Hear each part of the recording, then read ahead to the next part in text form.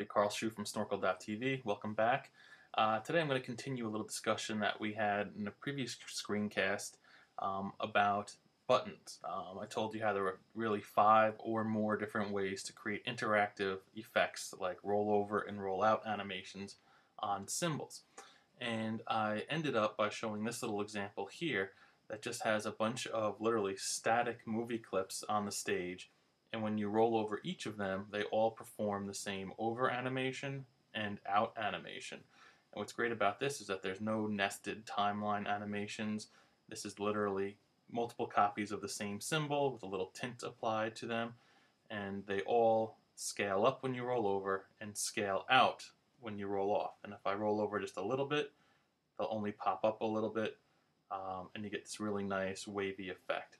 So what I'm going to do is just sort of show you how we can assign the same mouse event listeners to multiple movie clips in the easiest way possible. And we're going to be discussing a little bit about the current target value and target value of a mouse event. So let's just close the SWIFT out. Again, one last time. Everything plays nice and smooth. Now, if we were going to, there's my finished file. Let's go to my start file. And I want to just show you that on the stage I have one movie clip here. Let me clean things up a little bit. Bring output down here. And it's called navmc. Navmc contains O1, which is object 1. And then we have O2. And then we have object 3. These things, I'm sorry, are all instances of a movie clip just called BG. All right, and this clip is very simple. It's just a very simple shape. Okay, so that's the basic setup. Inside of a nav movie clip, I have multiple instances of one clip that's tinted differently. All right, now if we were to assign mouse events to all these clips, what you might do, let's go to my actions layer, is something fairly standard. I already have the event listeners in place for nav over and nav out.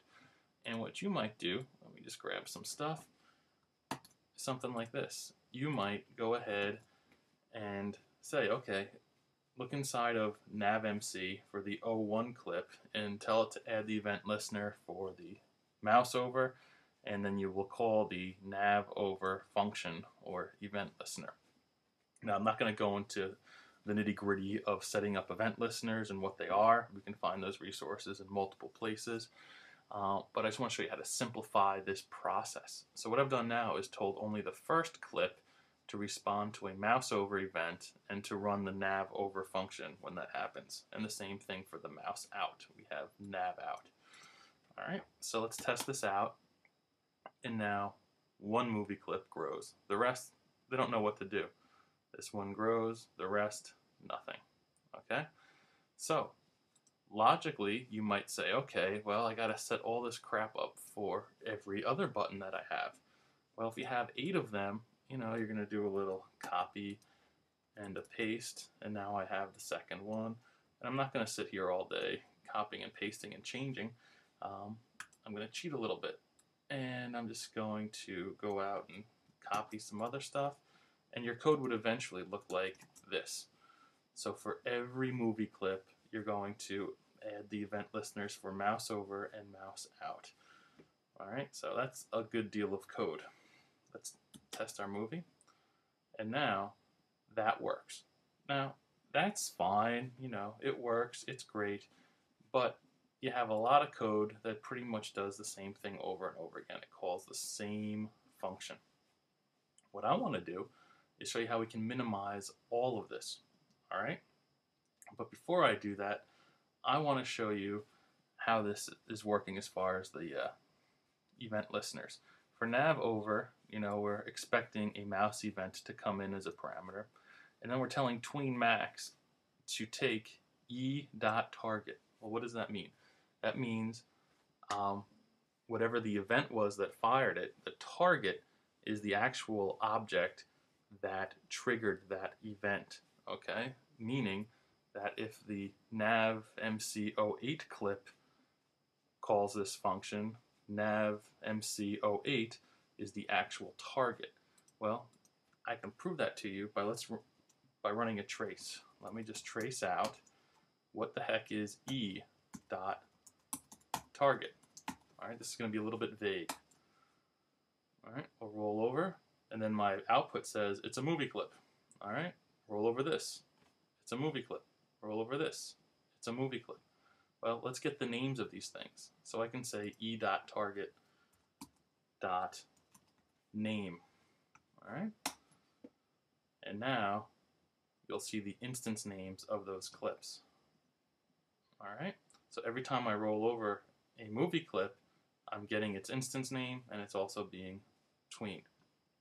All right, so that's the target value.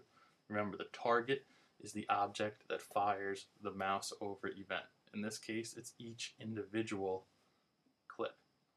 Well, watch this, folks. I'm going to get rid of all of this, all right? And again, by repeating all this code, it means that if I had another 10 or 15 movie clips in here, I'd have to repeat it over and over and over again, and it would be very long and unwieldy. So let's nuke it. And instead of applying the MouseOver event to each individual movie clip, I'm going to apply it just to the navMC. All right? And by doing this, check out what happens when we still trace out the target.name on MouseOver. All right?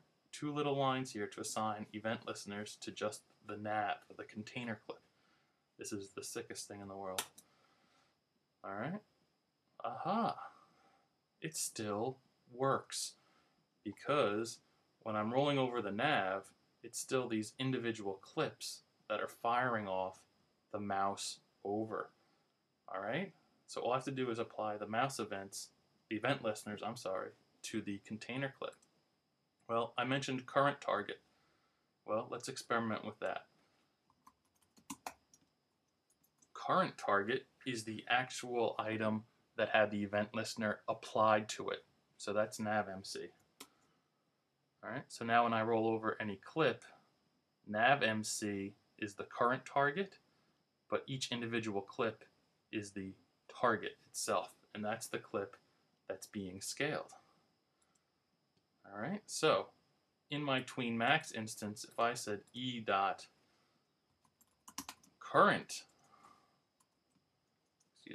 cap T, well, this means that the entire nav will scale up when I roll over, and we don't have any mouse event offs for currentTarget.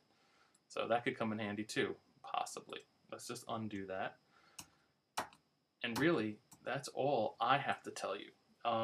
When it comes to MouseOvers and rollovers and what the difference is, and what the difference is between target and currentTarget, it can get very confusing. For now, just remember that when using a MouseOver or MouseOut, target is the thing that fired the event, whereas currentTarget is the thing that the event was applied to. And I'm going to show you an awesome resource, because I don't think I could explain this any better. Let's tab over to Chrome, and here we have this site called Wasted Potential. I will link this up on my blog, and right here I had to memorize this. AS3 mouse events use 2 different properties, target and currentTarget. Target is the object that fired the MouseOver, and currentTarget is the movie clip that you applied the listener to. You really have to wrap your head around this. I haven't seen this explained better anywhere else. Not from Adobe, not from anybody. Let's not use any names. So this Wasted Potential dude is doing an awesome job. And here he gives a little bit of an interactive example too, where he shows you how when you use MouseOver, the target will fade, okay?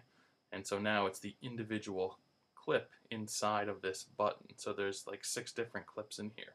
And as I'm rolling over, keep your eyes down here. So using target, you'll see that even though I rolled over the ugly button, just the little circle that I'm over fades out, and you'll see at the bottom that the target is circle 3, but the currentTarget is the ugly button. All right, here you'll see that the entire button fades out, and that is because the currentTarget is set to fade, and regardless of where I roll over, all those sub-movie clips fade out. You really have to spend some time reading this article, using this little interactive tool, and paying attention to what events are firing when you're interacting with the various elements. For the most part, rollover and rollout are probably the safest to use because you don't have children firing off tons of events whenever you have nested clips inside of a movie clip. But we can use currentTarget and target to our advantage quite a bit. So please check out Wasted Potential. I'll put this link on my blog. I love this article, and he's got some other great articles here too. Why HTML is not going to kill Flash anytime soon. Makes some great points. All right, so please check that article out. Back to my world here. I just want to show you. We can have tons of clips inside of this whole nav right here, and they can all have the same over animation and roll out animation. And again, you don't need to go crazy on the timeline. And once we have it in place, you know, I can change the effect of everything by saying, you know what, let's scale up to 5, and let's take 1 second, and let's do a bounce.ease out. All right, just to make it a little bit different. So I'm changing one thing. Let's get my cursor out of there. And you'll notice that it affects all of these objects. And get this really nice little playful animation here. All right, guys.